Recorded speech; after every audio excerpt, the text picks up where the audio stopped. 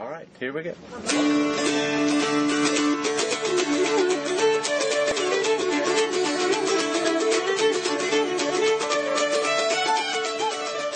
Hello, and welcome to the JuntoCast, a podcast presented by the bloggers at earlyamericanists.com. I'm Ken Owen, an assistant professor of colonial and revolutionary American history at the University of Illinois Springfield. And today on the podcast, we're going to be doing our second episode that focuses on a classic work in the field of early American history. We're going to be discussing Edmund Morgan's book, American Slavery, American Freedom. And to join me in that task, I'm joined by two other Junto bloggers. Michael Hattem is a PhD candidate and teaching fellow at Yale University. Thanks for joining us, Michael. Hello, Ken. And I'm also joined by Roy Rogers, who is a PhD candidate at the Cooney Graduate Centre and a writing fellow at the New York City College of Technology. Thanks for being here, Roy. Howdy, Ken. Before we start our discussion of American slavery, American freedom, we've got a couple of announcements to make. Firstly, we've got a brand new website, www.thejuntocast.com, where you'll be able to find our past episodes and links to the further reading suggestions that we've compiled on each episode's topic. And we'd also like to request some feedback on the podcast. Which episodes have you enjoyed the most? What topics would you like to see us cover in the future? And how have you used the JuntoCast? Has it just been for your own enjoyment? Has it been for research? For teaching? If you can give us some sense of how you've used the podcast, that would be incredibly helpful to us as well. And to get in contact with us, you can email us at thejuntoblog@gmail.com. And as ever, we'd be really grateful if you could stop by iTunes, search for the JuntoCast, and leave a rating and a review of the podcast. And finally, by way of announcements, we recently appeared on Liz Covart's podcast, Ben Franklin's World, where Michael, Roy, and myself discussed a range of issues, including history blogging, history podcasting, early American history reading suggestions, and a more in-depth discussion of our own work. If you'd like to hear the episode, go to benfranklinsworld.com. Today is going to be the second JuntoCast episode dedicated to a single book in the field of early American history. The first episode we did on this theme was on Bernard Bailyn's Ideological Origins of the American Revolution, and we'd recommend that you check that episode out after you've listened to this one. But today, we're discussing Edmund Morgan's American Slavery, American Freedom. And many of the bloggers at the Junto, all three of us included, have already written much about Morgan's work, including a roundtable discussion of several of his most important books. So, we're going to give you a brief overview of Morgan's life and work right now, but we're going to post links on our website to the roundtable and other pieces that people have written at the Junto to help you explore his broader contributions to the field of early American history. And to help kick us off in our discussion today, I know Michael's got a few words to say about the life and works of Edmund Morgan. Right, thanks, Ken. Well, Edmund Morgan was a professor of history at Yale University for well over 30 years, and in that time he produced a body of work that I think you could argue is close to unrivaled by any other 20th century American historian. He began his career at Brown, producing groundbreaking work on the Puritans, and then moved into the American Revolution, where he once again produced paradigm-shifting work on imperial resistance. Indeed, his work in the 1940s and 1950s has had a significant impact, I think, on the way the revolution is currently understood in popular or non-academic culture. And in the late 1960s and early 1970s, Morgan again shifted his focus, this time to Virginia and the 17th century, producing a number of articles outlining his ideas, and American Slavery, American Freedom was published in 1975 and is effectively the product of those articles and ideas. In it, Morgan contended that the central paradox of American history was that the revolutionaries who were so dedicated to liberty maintained a system of labor that required the denial of liberty. How could a situation like that even come about? And it was Morgan's contention in the book that American slavery and American freedom, as it were, emerged in the same place at the same time, but even more importantly, that the development of the two were inextricably linked. That is to say, each depended on the other. And so Morgan turned to the histories of class, politics, and culture to find the origins of race, racism, and liberty in America in the earliest decades of its settlement. In the end, arguing that those origins had a profound effect on the American Revolution, the development of the Republic, and, in effect, the history of the United States down to the present day. And as you mentioned there, Michael, the book is published in 1975, which is obviously at a rather key and controversial juncture in American history. Roy, I know you had a few words that you wanted to say about the context in which Morgan was writing this book. Right. I think Michael did an excellent job summarizing Morgan's life, but we also need to think about what was going on when Morgan was researching and writing this book in the late 1960s and early 1970s. This was a nadir of American race relations, where after the successes of the civil rights movement in the early to mid-1960s, you've seen, after 1968, a lot of urban violence, the assassination of key civil rights leaders and other pro-civil rights politicians like Robert Kennedy. You see racism seemingly on the rise rather than on the decline. You see sharp pushback against the busing movement, and all of these things are sort of pushing this, person who had supported the civil rights movement in the 1950s and 1960s, like Ed Morgan, a very classic Cold War liberal like Ed Morgan, to really look at the origin point of race relations in America, which is, of course, Virginia. It was the first colony in British North America to see significant interactions between African Americans and European Americans. And really, Morgan is not just writing from the historiography of that period, but really is also writing in the political and racial ferment of the late 1960s and early 1970s.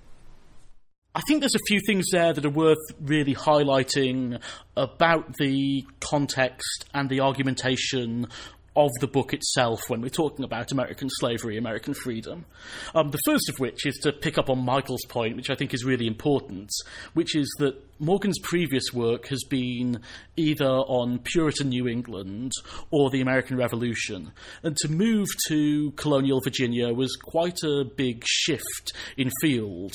But in some ways, that was an argument in itself, that too much of the previous work in early American history had been focused either on the ideas of Puritan New England or a largely ideological narrative about the American Revolution.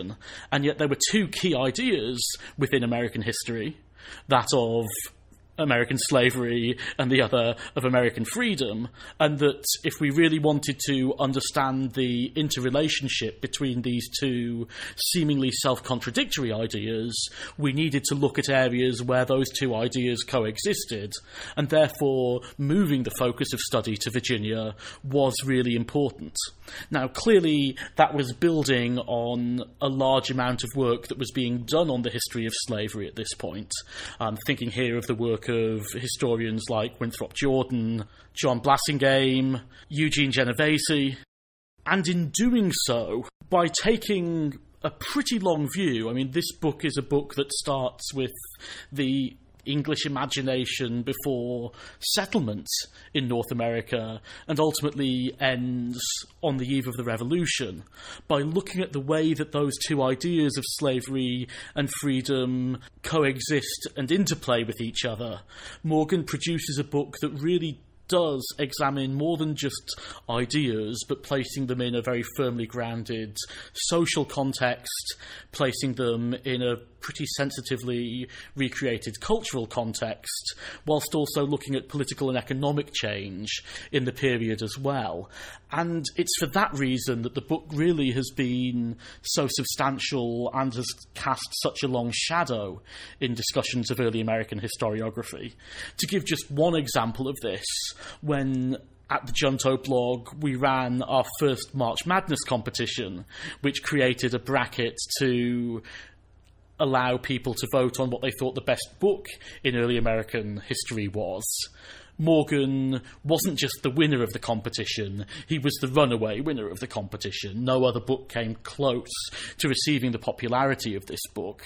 And I think the importance and the imagination of that vision that he had to tackle those big ideas on a somewhat new canvas over such a long period of time is one of the reasons that historians keep coming back to the book and why we're prepared to devote a whole episode of our podcast to discussing its arguments. Right, Ken, and I think it's interesting that in that period when it seems like groundbreaking work on slavery was being produced every year by younger scholars, it took a senior scholar like Morgan to produce perhaps the most popular and most synthetic work on slavery in America to that point. And I think that's down to two reasons. The interest of those early scholars of slavery was a bit more atomistic, that is to say, focused on narrow topics or narrower aspects of topics, and that's totally understandable in a relatively new field of inquiry and was extremely fruitful and representative of a broader trend in the field of history around this time anyway.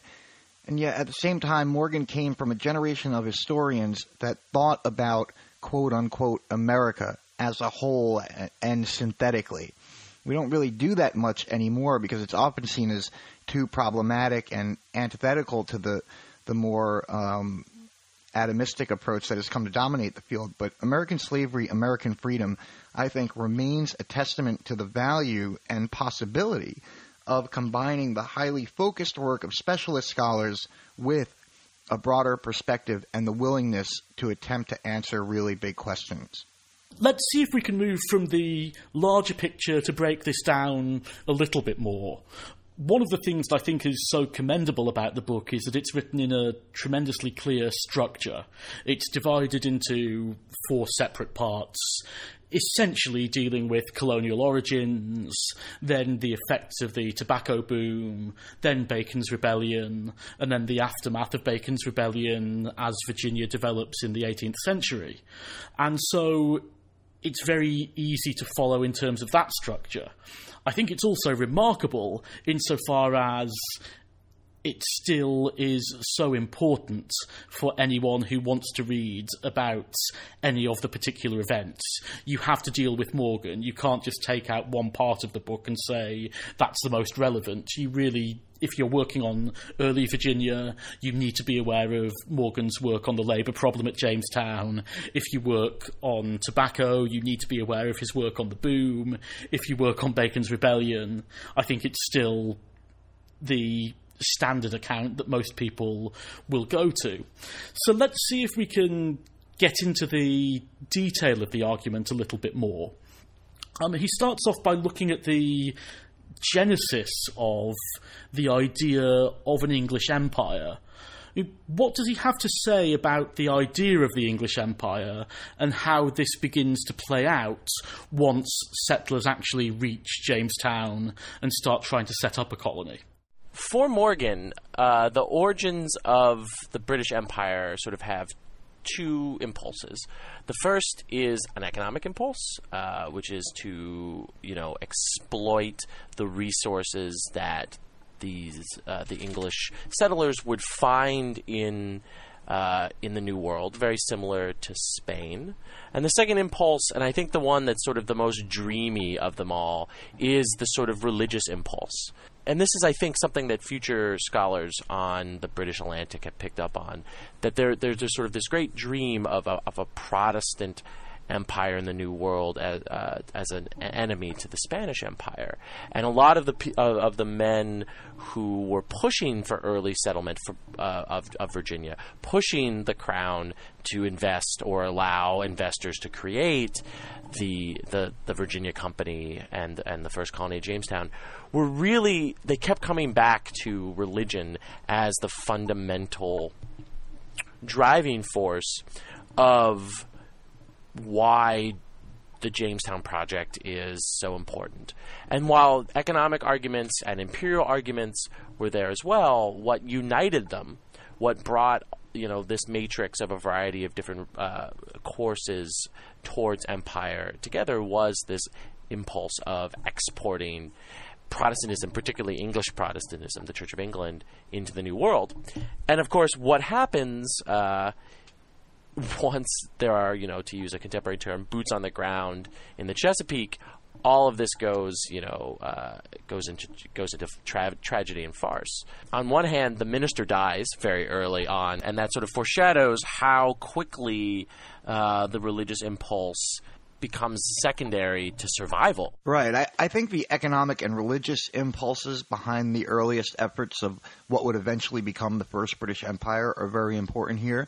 But there's also a cultural impulse as well, because in this period, the English are beginning to develop what you could call a sense of cultural superiority in their institutions and their way of life. And in some sense, this envelops the economic and religious impulses. And we see the negative impact that this cultural impulse had when the settlers are trying largely unsuccessfully to navigate the exigencies of the first few years of settlement in Virginia, resulting in large-scale death and disease, and is especially evident when Morgan talks about how many of the settlers, particularly those who were gentlemen, refused to work to help grow food, even in the face of certain starvation, because that's not what an English gentleman did. Yeah, I completely agree, and I think that one of the things that I really appreciated when I was rereading the first part of the book was that, for all that this is a book that's based about the exploration of ideas, it doesn't allow the ideal to get in the way of the reality. Because I think a lot of the work of the first couple of chapters is to say, yes, there is a Protestant empire. Yes, there is an idealism about this. And that's really important to note, because it's in contrast to the Black Legend of the Spanish Empire. It's essentially saying that there is something that is inherently more free and inherently more liberty-loving about what the English Protestant Empire will become than other models of New World empires that have been established by Spain and, to some extent, Portugal in the New World.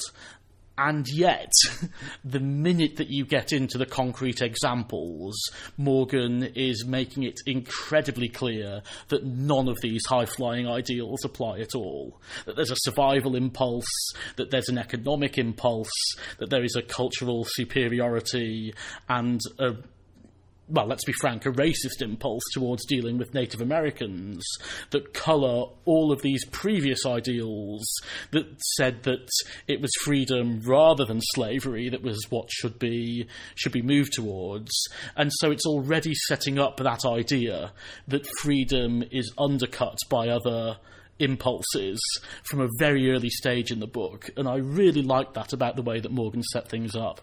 Right. What makes this first section so important is it shows that the fundamental question of putting the British Imperial Project in a permanent place in Virginia is going to be all of these ideas that the Englishmen have to be solved through a labor question. Where is the labor that is going to make this work going to come from?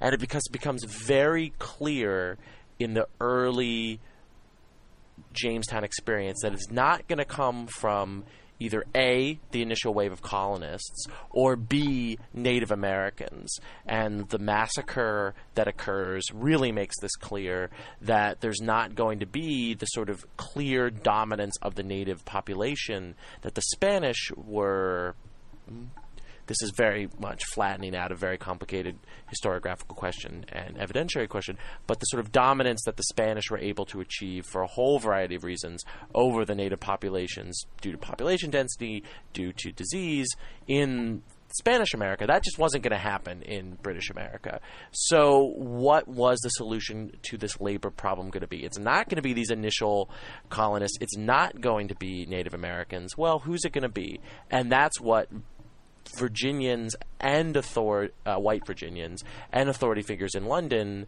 and then later authority figures in, proto-Republican Virginia, are going to try to puzzle out for the rest of his book.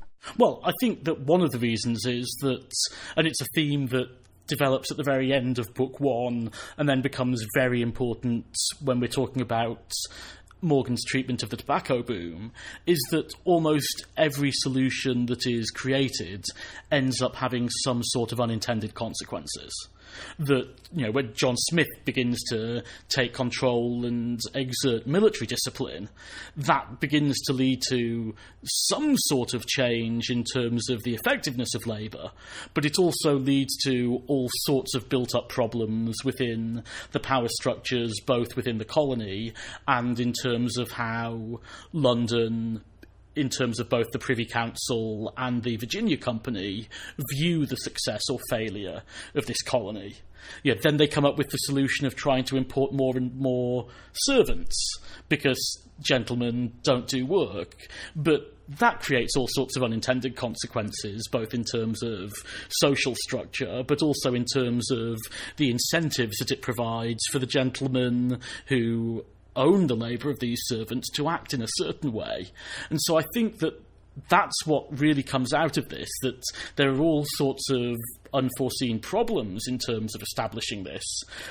When we get down to the root of it, the success of the colony is going to be determined on how effectively the British can exert power and whether or not they can turn their land resource in Virginia into a reliable source of profit. That raises all sorts of questions related to politics, towards culture, especially towards labour, and trying to find some sort of stable economy. But it's almost impossible to find a sustainable solution, because anything that works in the short term, it's a bit like a game of whack-a-mole. You solve this problem, and then a mole pops up somewhere else, and you've got to try and deal with that. And I thought that was set up really nicely in this part of the book as well. Yeah, I agree. Morgan really draws out the tenuousness on the ground in these early years of settlement really well. And it's an incredibly trying time, as I mentioned before. Disease, starvation, particularly the starving time in the winter of 1609, 1610, conflict with the Native Americans, all plagued these early years. And the settlement was looking very much like a fiscal disaster for the Virginia Company and its investors. That is, until something turned it around. Yes, and it's the discovery of tobacco that really provides Virginia with the cash crop that it needs to turn a profit to begin to ease and assuage the fears of the investors in the project back in London. One of the things that I really liked about this, and the reason I mentioned unintended consequences in my last bit, was because I think when we look at that period of time in Virginia, there's a tendency, at least within textbook treatments of the development of Virginia, to apply universal stories about the development of America from what goes on in those 10 years. Tobacco proves that this was all about American industry, or the development of the headright system proves that this was all about property ownership, and that's what turned things round. Or the House of Burgesses and the creation of an alternative power structure was something that gave the seeds of American democracy, and that allowed things to flourish. Or alternatively, the fact that at the same time we have records of African slaves being imported into the colony for the first time proves that it was fundamentally the exploitation of labour. But I think the way that Morgan strings it together is that all of those things run into each other, that it's the creation of a social system that ultimately serves to entrench power, not in any deliberate or systematic way by design. It only becomes systematic by practice, but nevertheless the development of tobacco provides the spur around which all these other factors that will then become part of the system that leads to this instability that becomes the driving force of the second and third parts of Morgan's book. It's that tobacco boom that really provides the thrust and the development of that argument. Right. The rise of tobacco as a cash crop had all kinds of consequences, as Ken mentioned. It's what effectively created the labor shortage that would come to dominate the story of Virginia for the rest of the century, like as Roy was talking about before. It would initially lead to labor developments like the growth in indentured servitude, and we'd see the first Africans brought to the colony, initially as servants, not slaves. The first women brought to the colony in any significant numbers. And the headright system of granting land would also result in families beginning to settle in Jamestown. And so what tobacco does is it really remakes the society and the government, but in ways that were haphazard, at least in the sense that they weren't always pre-planned. And the fact that, and this is what I really like about Morgan's book, and is that what makes Virginia the way it is for the 16th, what makes Virginia the way it is for the 17th and 18th century is the fact that the introduction of tobacco was a boom. And it wasn't so much that development was haphazard, because that there were plans. I mean, there were plans on every level of trying to develop tobacco logically, to try to develop the social institutions in the form of both the House of Burgesses and the Church of England in Virginia, to try to create a sense of social stability, and even the headright system, which was heavily abused by the growing planter class. There was this plan, but tobacco and the way in which tobacco is grown outpaced the ability of both authorities in Virginia and the ability of authorities in London to shape this society into something that could create stability. So you have a whole variety of different labor systems, social systems, and political systems that develop in Virginia that are in many ways mutually exclusive, or they rub up against each other in a way that's going to create clear social conflict going into the third section of his book that we get into, sort of Bacon's Rebellion. And that's the tragedy of Virginia. And I think that's one of the things that connects the second part of his book to the first part of the book, is that there are all of these dreams of creating sort of a New England in Virginia that all go not very far because of the nature of the land of the Chesapeake. And the way that he brings out the venality of the way that people operate is quite remarkable as well. I mean, one of the lines that I enjoyed most in the book was when he was talking about the piracy of Englishmen in the Caribbean in the 16th century. He refers to Francis Drake as a hijacker and a pirate and a criminal, but on the scale that transforms crime into politics.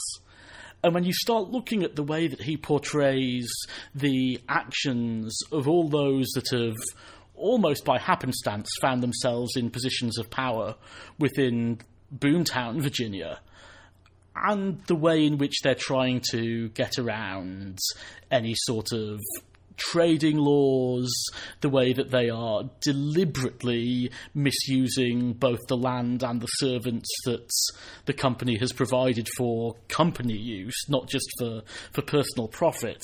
It is so vividly recounted about how exploitative, how corrupt, how venal so many of these actors are, that it really brought that to life in quite an astonishing way, which I thought was particularly effective because, as you say, a lot of the legwork that this stuff is doing with regards to the book's argument is to set up the instability of Bacon's Rebellion.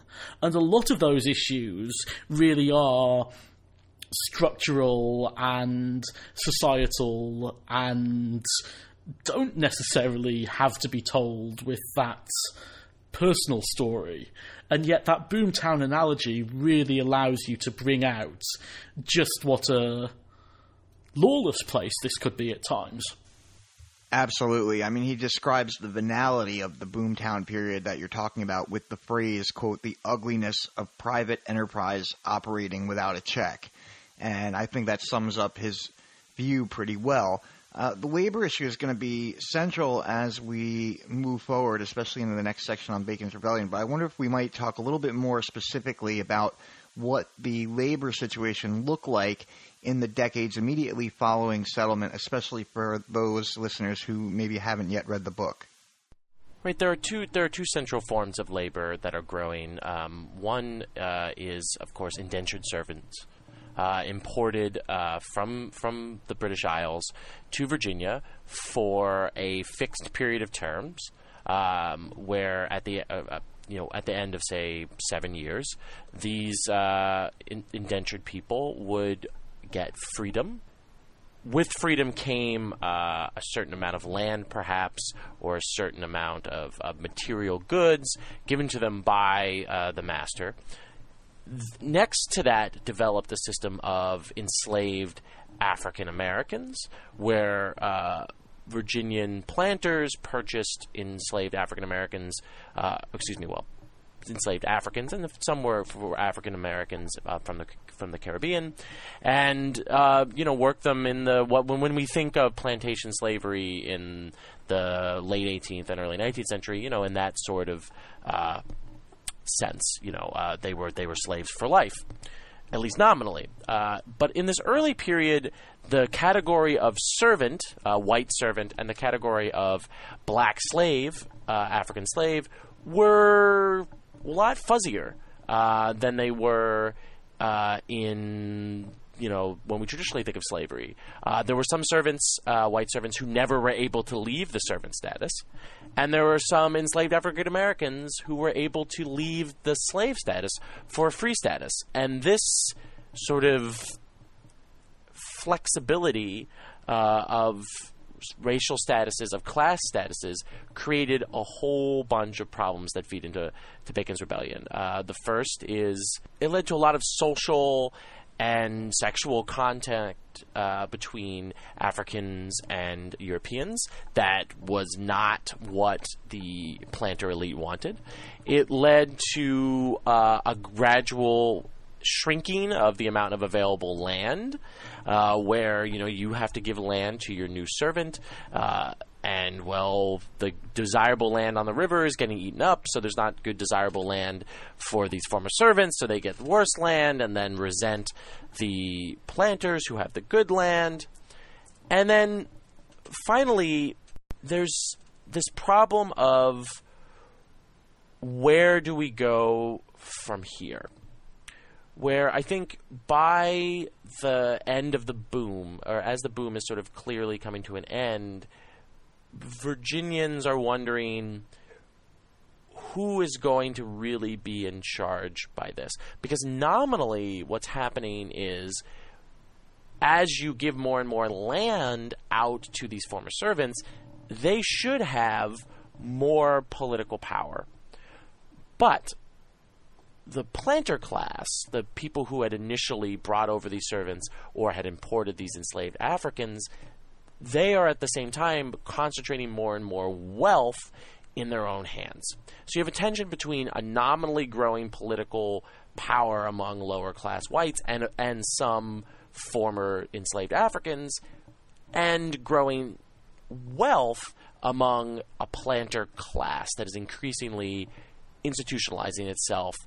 I think it's important that we look at the ways in which those systems slowly develop as well. Because I think the thing that's set up by the way that Morgan talks about the boom is that corruption, is that greed that becomes the centrepiece of society. But as you say, there's a lot of other things that in terms of formal structures are a lot more fluid. And indeed, it's that very fluidity that allows people to be so corrupt and greedy. The thing is that gives them an institutional power. And when we're talking about servants in the 1620s, they die. There is such a huge death rate that actually all of these things that we point to as problems don't exist because, quite simply, people aren't surviving long enough for them to become strong societal problems. It's not until we move later in the century and you start to get to a point where servants are surviving till the end of their indenture, when they are looking for land, that some of these other issues begin to come to a head. And I think the fact that they're shut out of the system is very important. I think there's a couple of other things that we can talk about there. The way that the legal system operates to try and keep them in servitude for longer, to use the punishment of increased servitude to try and deny people freedom. And I think we can also look at something where Morgan is tremendously sensitive in his treatment, which is the actual functioning of the tobacco trade. And the fact that because there hasn't been much of a system, those that had the best spots on the coast have been able to dominate the trade and therefore dominate the best prices that can be received in London, dominate access to what tobacco actually gets transported anywhere else. And so slowly that greedy, corrupt society begins to transform itself in terms of economic coercion, in terms of labour exploitation, economic coercion in terms of restricted access to trade, and that can then become used for exploiting positions within the legal system and the political system on top of that to begin to provide almost this incredibly tight vice that's squeezing the poor in Virginia in all directions with almost nothing as an escape valve. Yeah, all that becomes magnified once the boom ends, right? As you get into the 1630s and 1640s, the tobacco market gets flooded, and prices that planters can get for their tobacco become depressed. And even after the initial depression, the price of tobacco continues to fluctuate wildly, creating significant economic instability within the colony. And with that, it became that much more important for the emerging planter class to consolidate their control over the poor class of servants and landless whites, as Ken was talking about. And one of the questions that comes up around this period is, why did it take planters so long to move away from indentured servitude to slavery if they indeed had to resort to this kind of venality to maintain control over the servants and freedmen or former servants? And that's due in part to the high mortality rate of servants that Roy had talked about before. You don't want to pay outright for slaves if many of them are going to die in a year. And if you bring in servants who die before their 7-year indenture is up, then all the better, since you got free labor from them without ever having to give them the land and tools they would have been owed had they completed their indenture. Economic policy also played a role, since by the 1660s, the House of Burgesses had removed duties on trading with the Dutch, who were the primary carriers of slaves to Virginia in this early period. And that made it cheaper to purchase slaves from the Dutch traders. And so the combination of a lower mortality rate among new inhabitants and increased access, as it were, to Dutch slave traders, began to turn the tide away from indentured servitude towards slave labor as you get a little bit past the middle part of the century. And you certainly see a tightening of the legal structures at that point as well, that it's at that point that the term slave becomes used unambiguously in law for the first time. It's in that period in mid-century when lifetime servitude is defined as following the condition of the mother, thus creating perpetual slavery in a legally enforceable system. Now, of course, that doesn't mean that it didn't exist beforehand. It just means that it's codified and there's much less flexibility within that system. But nevertheless, that's when you start to see things. But the interesting thing for me there is that that cultural change precedes the actual change in the importation of slaves into Virginia ahead of servants, which doesn't come until after Bacon's Rebellion, which I mention now as a means of trying to get us to talk a little bit more directly about Bacon's Rebellion itself, which I think is probably the most famous and the most remarked upon part of Morgan's book. So maybe to frame this in terms of questions for you guys, what is the proximate cause of Bacon's Rebellion, and why is it such a critical juncture within not just Virginian history, but colonial American history? Its origin is this junction that we've been talking about between the growing ex-servant class and the current servant class and the current enslaved population, with the interests of the planter class that's trying to get a grip on this colony's politics and its economy. Much more successfully, it's a grip on its economy, less so successfully on its grip on politics. And Bacon's Rebellion has its origins in the interests of the former servants class, conflict with Native Americans over land, and this group feeling like the planter class doesn't understand that the only way for them to get access to more land to grow tobacco is going to be at the expense of Native Americans, while the planter class wants stability in relations with Native Americans. And so we see this blow up over this disjunction, that political power is not clearly resting in the interests of the majority of citizens who ironically want war with Native Americans, while the minority want the planter elite don't want a war. And so it just leads to a complete violent breakdown of Virginia's social order, of Virginia's political order, that leads to a very threatening to the planter class alliance between servants, former servants, slaves, and former slaves that could, if it reaches more of a boil, completely topple the experiment of Virginia. I think one of the things that's come out of the discussion that we've had in the last few minutes is the extent to which ideas have dropped away from Morgan's story by the time we get to Bacon's Rebellion. And I realise that there are arguments that he advances about Republican ideology and so on within the way that all actors within Bacon's Rebellion are thinking about this. But I think ultimately, if we're looking at the way that he constructs this narrative, it's that everyone is looking for some form of stability. The problem is that the stability that the planter class wants is the stability that was founded on tobacco booms, which is of its very nature unattainable as a stable goal. And that means that that sort of stability can only be achieved by increasing the precariousness of those underneath them within the social structure, which is why all these different factors that we talk about, they're pushed into closer proximity with Native Americans, they're pushed onto marginal land, they're shut out of trade. Now, there are ideas with regards to freedom that undergird all of these things, and I'm not trying to say that Morgan is not aware that the idea of a gentlemanly ideal and a life of leisure is why the planters are pursuing the stability that they want.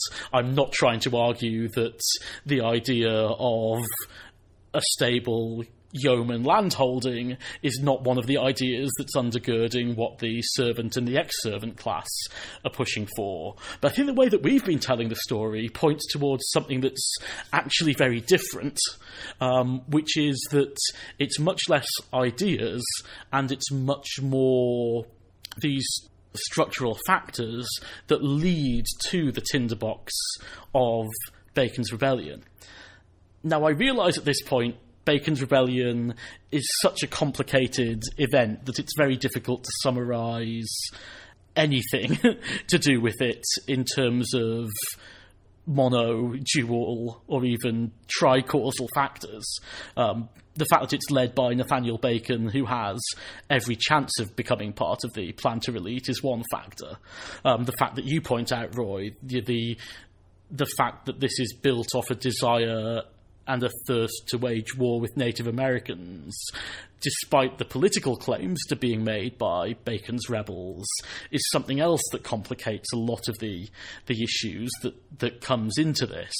But I think one of the things I think we might want to think about here is, what is that relationship between rhetoric and reality that's been so important in the way that Morgan sets things up? How does that relationship play out in the way that he writes about Bacon's Rebellion? I think what makes Bacon's Rebellion so terrifying and so threatening is, and it's what plays into the final section of Morgan's book about sort of the solution to this problem, is that for the elite planter class, particularly in the figure of someone like Berkeley, who was Governor Berkeley at the time, is that it's a Republican nightmare. Because one of the central threats to the Republic, going all the way back to classical republicanism of figures like Machiavelli, is a disenfranchised, largely landless elite that threatens the sort of freedom that the elite have to rule the Republic successfully. And that's exactly what someone like Berkeley has in this fermenting rebellion. And the figure of Nathaniel Bacon as this person who could have been part of this elite but doesn't, fails, and he's a Caesar really in this sort of framework. So in many ways, this is a classic. Virginia has fallen into the classical Republican trap. Yeah, I think it's important to keep in mind that the rebellion itself, it's not necessarily as clear-cut as saying it's the planter elite versus the landless, because there are some planters who are effectively funding Bacon and his rebels, right? Undoubtedly, it is primarily the story of a social and political rupture between the elite and the lower orders of Virginia society, but there's also a conflict among the planters themselves that was stoked by Governor Berkeley and his own actions, particularly his own personally beneficial relationships with the surrounding native tribes. So it's not just about elites wanting peace with the natives to allow them to focus on tobacco and subduing the lower orders, but the venality and self-interestedness, which Ken talked about before, is still very much playing a role in the conflict that gave rise to Nathaniel Bacon and ultimately 1,000 men resisting Governor Berkeley by massacring Native Americans for their land and eventually torching Jamestown to the ground. I agree with you there, and I would go so far as to say, I think one of the directions that has been usefully taken up by historians writing about Bacon's Rebellion subsequently has been to look at what the ideology of the rebels was as well. That, in the same way that elite ideology is complicated in the way that Morgan explains, so is rebel ideology. And an example of this, I realise I'm promoting my own PhD advisor's work here, but Peter Thompson's article in the William and Mary Quarterly that talks about the role of class in the petitions that are being made in the various counties of Virginia as Bacon's Rebellion is beginning to take hold, I think are also point towards this fact that ideology has to be treated very sensitively with regards to Bacon's Rebellion. And in some ways that helps explain the political settlement of Bacon's Rebellion as well, which, while other historians have tried to portray this as some step change in the way that imperial relations were carried out, or a step change in the way that Virginian politics were carried out. In some ways, it doesn't change a huge amount, at least in terms of structure. Britain isn't able to do too much to control Virginia. In the aftermath of Bacon's Rebellion, the basic political structure remains the same, with maybe even more enhanced powers for the planter elite at the expense of a governor. And I think one of the things that's coming out of our discussion is that so many of these things are complicated because there isn't this easy narrative in explaining causes or ideology or consequences that we would like to see in a typical event that we term a rebellion in this sort of way. And Morgan deals with a number of those issues particularly well. With that said, I raised the issue of ideology to move us on into the last part of Morgan's argument, which is where those ideas of slavery and freedom really come back into the narrative, and that's where the overarching argument ultimately gets wrapped up. I think what we probably want to do here is to summarise the argument that Morgan is making in this chapter, or this section of the book. But then I'd like to get into some criticisms, because I think this is where the book begins to become more controversial historiographically, at least in terms of the arguments that it presents. But let's go back to what Morgan is arguing specifically. I mean, what is his argument for the aftermath of Bacon's rebellion with regard to the question of slavery and freedom in colonial Virginia? Right, well, in the wake of Bacon's rebellion, I think one of the main consequences is that you get an elite turn toward legal racial slavery that at the same time effectively improves the situation of the white lower orders of society, if only because now they are not the lowest order of society and cannot become part of the lowest order of society. It begins to become clear to the planter class that it's much better to pit all white Virginians against the slaves rather than to have the landless and small landholding whites in direct primary opposition with the planter elite. And so those reforms were meant to ally the non-elite whites with the planter class and prevent them from allying with the now racially and legally inferior African slaves. I think it's through these legal and political means that they successfully prioritized racial difference over the class difference that had been so problematic for elites to manage throughout the 17th century, and that had eventually culminated in the planter class's worst nightmare, which was Bacon's Rebellion. Yes, it links the development of race in Virginia as a clear legal, political, and cultural concept that is crystallized and everyone can point to and say, race exists in Virginia, with shoring up slave as a clear and distinct legal, political, and social category, and then combining the two to say that if someone is in an unequal legal status, that person is a slave, and if someone is a slave, they are of African descent. That after Bacon's Rebellion, these two concepts become pretty permanently linked in the eyes of all European Americans in Virginia. And this argument that slavery becomes fermented and made a permanent feature of Virginia's life is sharply contested. Many future historians come down on don't see this as happening in Bacon's Rebellion. Some see it as happening much earlier. Some see it as happening later. That this moment of crisis in Bacon's Rebellion is overblown with Morgan. That it's too easy of a pivot. But no one has entirely toppled it, though. This remains sort of while this is the most contested part of Morgan's book, it is still, despite the criticism, this thesis that slavery comes out as a permanent feature of Virginia's political, legal, and economic culture and society, seeing Bacon's Rebellion as the pivot of that, it's still there. That's a valid interpretation to take.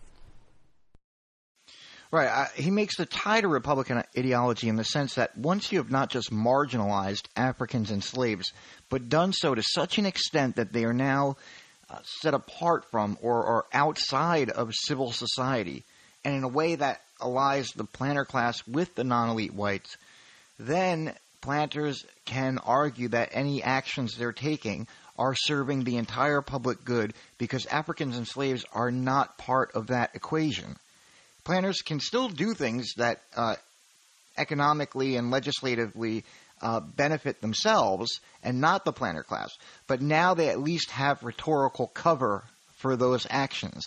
And that, for me, is the tie to Republican ideology, and Morgan coming out of Bacon's Rebellion and acts as a springboard for him to go into his discussion about the relationship between Bacon's Rebellion and these developments in its aftermath and the American Revolution a century later.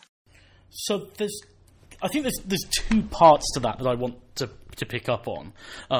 The first of which is sort of that entrenchment of slavery within Virginia, and the second of which is the tie that you're talking about, where Morgan is essentially arguing that you do not get American freedom in a Virginian sense without it being inextricably tied to the existence of and the entrenchment of American slavery. And this is where I find the book almost totally unconvincing. And I realise that it's not the... I'm not the first person to say this, and as you say, Roy, there have been many people that have tried to reinterpret this, and no one has yet succeeded in knocking Morgan off its pedestal in terms of early American history. But it seems to me that what he talks about with this decision to move towards slavery doesn't have that same sensitivity to the source base that we've talked about in all the previous sections of the book.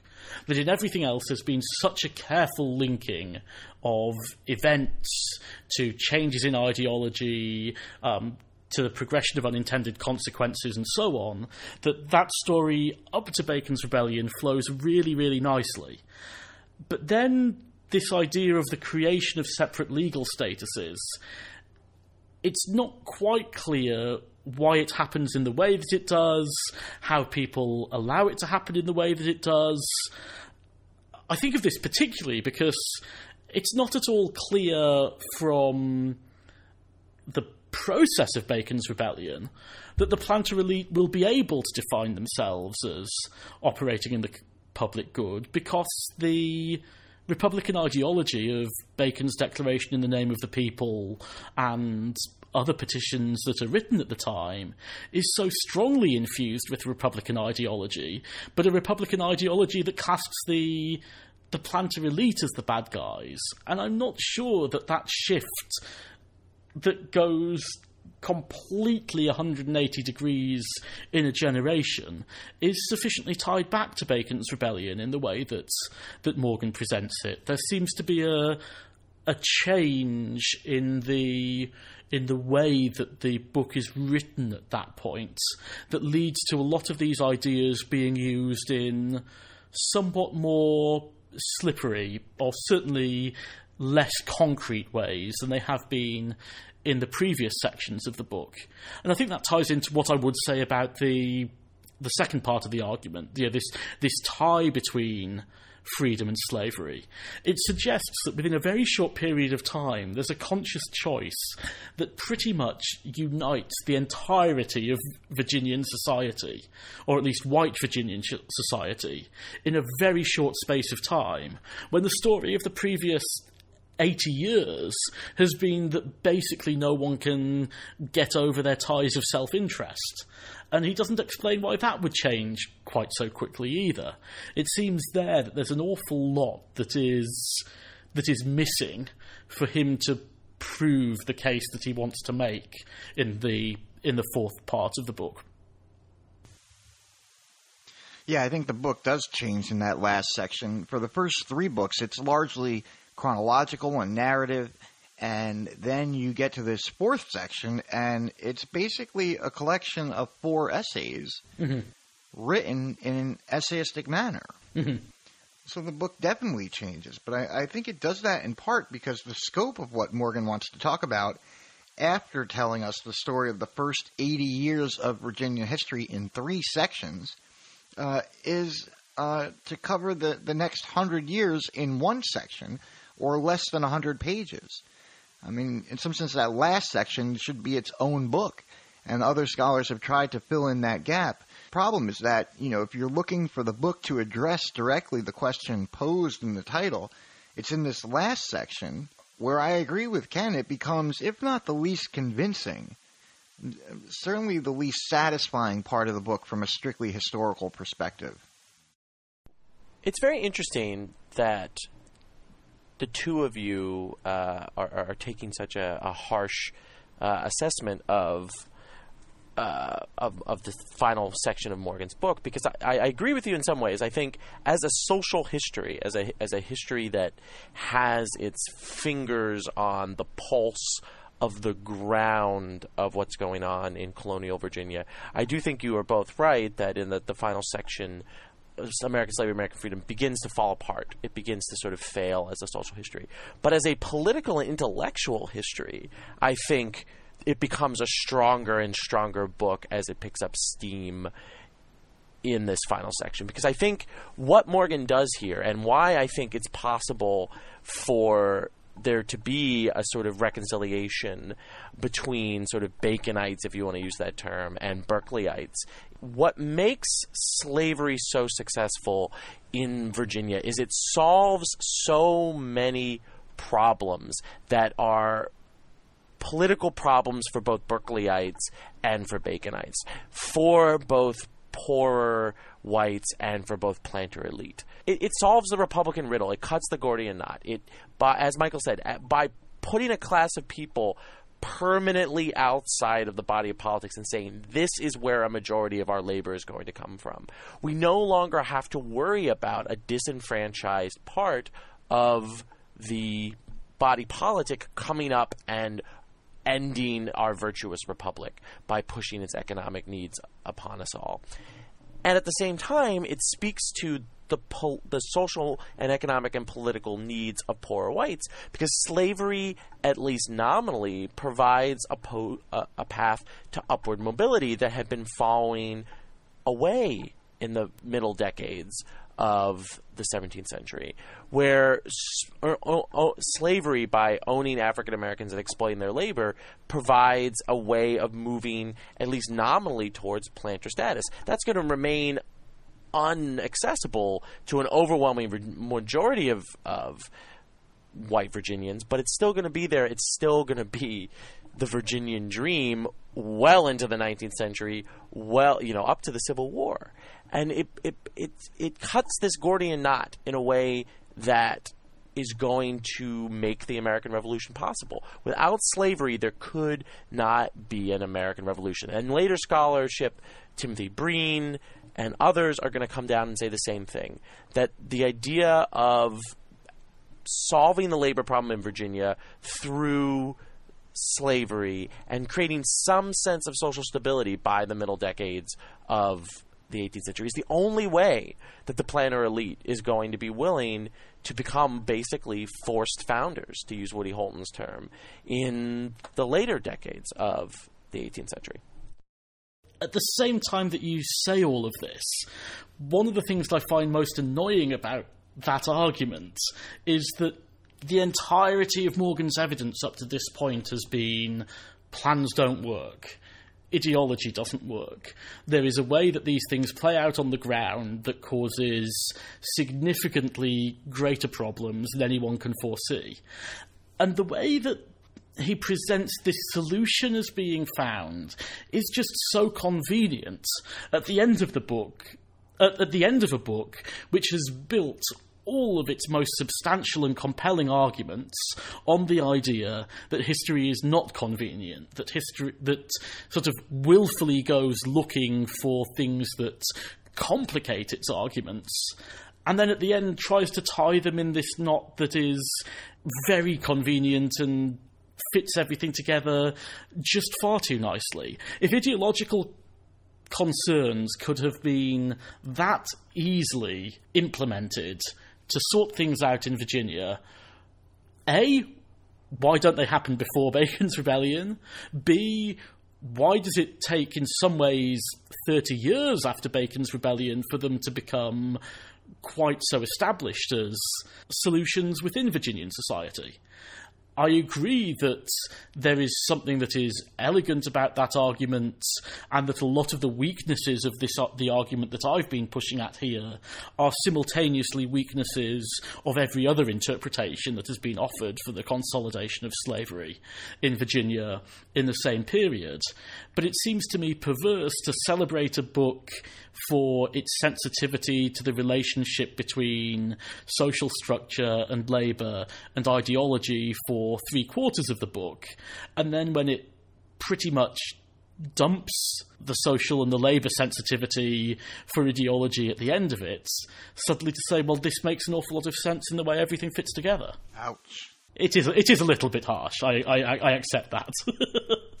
Yeah, I think it's a little bit harsh, but I think in the section on the revolution toward the republic, I think he's actually doing something you were praising him for earlier, which is his awareness of the importance of unintended consequences. When whites were separated from black slaves, it created a white class besides the elites that was no longer helpless and would not stand for being exploited in the ways in which they had before.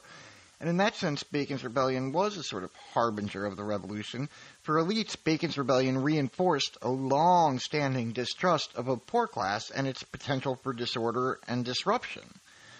Republicanism required independent individuals, right? Those who worked for wages, whether they're landless whites in the South or manufactory laborers, wage laborers in the North, could not be independent, and therefore, in great numbers, posed a threat to the social and political order and stability.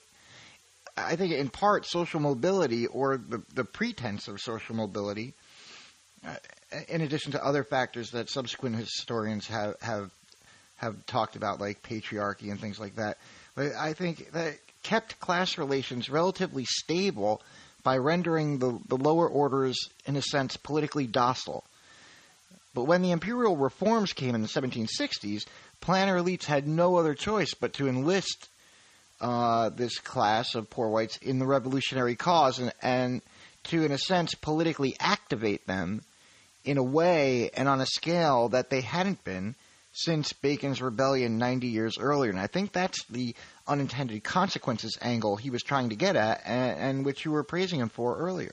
And at the very least, the argument does explain the neutralisation of class as a political weapon in Virginia for much of the next 100 years. And I think that is an astute observation of Virginian politics, that we see many more class tensions in much more equal colonial societies than you'd find in Virginia.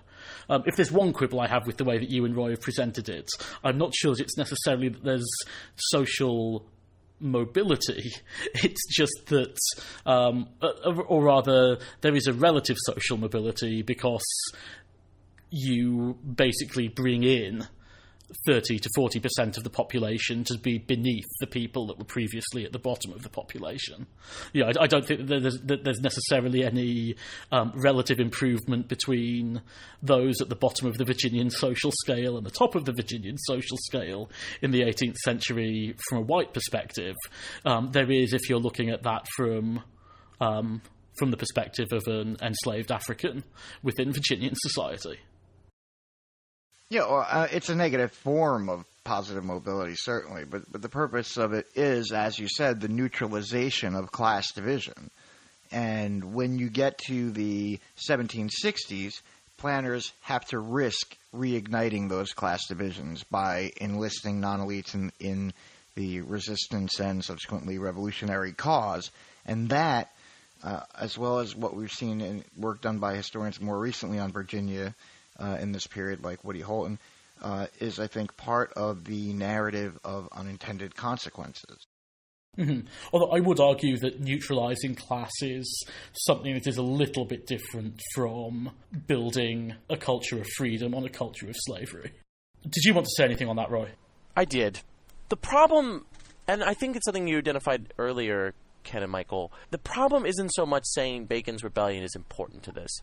It's that the way in which he abandons narrative in this final section of the book makes the argument much more open to attack than if he had, say, extended the book by another 50 or 100 pages and really dug in that it is a longer process that gets accelerated with broader imperial reforms in the 1680s and the early 1690s with the Glorious Revolution, that there is a self-conscious effort to create institutional depth in Virginia that is much, much more successful than previous attempts. And a lot of that has to do with these previous attempts have clear support from London.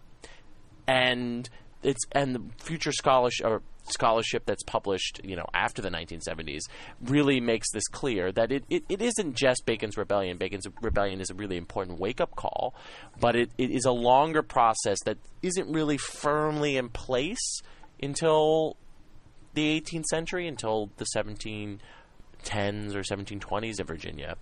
And it's not so much that class struggle goes away in Virginia. I mean, anyone who looks at the revolution in Virginia, the American Revolution in Virginia, it's clear that class struggle among whites is there. It's that slavery provides a really important buffer. So slavery solves a lot of problems that really doesn't become clear or crystallized or permanent until the early 18th century, in a way that isn't really clear because of the collapsing chronology in this final part of Morgan's book. I mean, Ken's point is well taken, right? The last section does tie a pretty neat bow on the class situation in Virginia at the end of the 18th century. Obviously, there's much more work to be done there by the planners in locking themselves in as the unquestionable dominant social and economic class, and in consolidating the hierarchical and patriarchal society that is Virginia by the eve of the Revolution. And that's a story that's going to play out through the first half of the 18th century, and as you get into the middle of the 18th century, and certainly by the 1760s, I mean, you can even begin to see republicanism itself increasingly problematizing slavery. And so, I mean, I can see Ken's qualms about the last section as being legitimate. Well, thank you for supporting me, Michael. That's incredibly gracious. Yeah, don't get used to it. Yeah, I know what a strain that was for you. With all that we've said there, exploring the last part of Morgan's book, I think one thing that we can unquestionably say about the quality of Morgan's work, and a testament to how provocative and how interesting the argument is how many works have basically taken revising some part of Morgan as their starting point. And there's been a host of books or articles, Kathleen Brown, Anthony Parent, some of the edited collection edited by Doug Bradburn and John Coombs. I mean, there's been a huge amount of work that has been done reconsidering colonial Virginia, reconsidering Bacon's Rebellion. Given that we have identified that there are at least grounds for such criticism of Morgan within the last book, why is it that this work has still managed to maintain such a fantastically strong reputation amongst historians and early American historians who, let's face it, as a group are notoriously difficult to please? To be brutally honest, Ken, the reason why it's been so successful is that's correct. Race and freedom in the United States are intimately linked, and that story has really important origins in the ordeal of colonial Virginia. And this is something that revisionists of Morgan agree with him on. And the fact that Morgan produced a book that is a relatively concise, highly articulate, easy to digest take on this ordeal is why it remains so influential. It's such a great base from which a variety of other interpretations can work from, and it has that great benefit of being largely correct. Anyone who looks at the 21st century United States and this world of Ferguson and a variety of other racial conflicts that we have has to see that freedom and race remain linked in the 21st century, and this has origins, and it has origins again in colonial Virginia. Right, I have to agree with Rory. I think a lot of its remarkable staying power has to do partly with the same reason that it's so persuasive 40 years later. I mean, even for those who approach it highly skeptically, I think it remains really plausible, even in light of all the scholarship that has been done since in the last 40 years on colonial Virginia and on the relationships there between politics, culture, race, gender, and religion. None of it really has outright debunked Morgan, as it were, but instead, I think the best of that work builds on the understanding first laid out by Morgan in 1975 in American Slavery, American Freedom. And I think part of its staying power also has to do with Morgan's really accessible writing style. This is that rare kind of book that has engaged an entire field of historians, multiple generations of historians, while at the same time can be fruitfully read and enjoyed by non-academic readers. And finally, there's just the sheer richness of Morgan's account. I mean, there is so much more to this book than we've discussed here today. I mean, I'm sure we've left out a good number of things that other historians would say, how could you possibly talk about this book and not mention this or that? And they're right. But we're constrained by time, and Morgan's account is just so rich and so deep in the amount of things that he covers and explores that it'd just really be impossible to cover all or even most of it in a single hour-long discussion. I agree with what most of both of you have said in terms of why it has such longevity. I think another reason is the fact that it's written from an outsider's perspective. That, as we said at the start of the podcast, Morgan wasn't a historian of colonial Virginia before he wrote this book. And I think that lack of direct investment in a lot of the specific debates means that he's able to craft a lot of those smaller stories into a larger narrative. I mean, it still is a very Ed Morgan book. It still has a lot of those focuses on ideology. It has those periods where it moves between social structure and ideas, sometimes very well, sometimes in a slightly less concrete way. It's very much a book that's written by Ed Morgan, but the fact that he's writing this from outside the field and coming into it, I think really helps some of the richness. And I would also pick up on your point, Michael, how much this book mentions. When I was rereading this, I was expecting that there would be certain things that seemed really dated. Because it's difficult for a book that's dealing especially with issues of race, slavery, and contact with Native Americans to not be outdated after several decades of scholarship on such a topic. And yet, whenever I was thinking about how does this topic fit into early Virginia, within a few pages it came up within the book. It's extraordinarily good at weaving together a range of causes in a way that doesn't take such a sharp approach on any one of those causes that the methodology seems particularly dated. And that's an enormous strength that I think, although I would praise many of the books that have been written on early Virginia that have taken their lead from Morgan, in some ways it's incredibly difficult to take on Morgan because he mentions so much that any alternative interpretation is necessarily going to pick up on one or two of those strands. And therefore, in a historical profession that really does value the explication of complexity within its historical works, it's very difficult to write a revision of Morgan that seems more complex in interlinking causes rather than hitting one or two of those causes particularly hard, and that has helped its staying power within the field as well.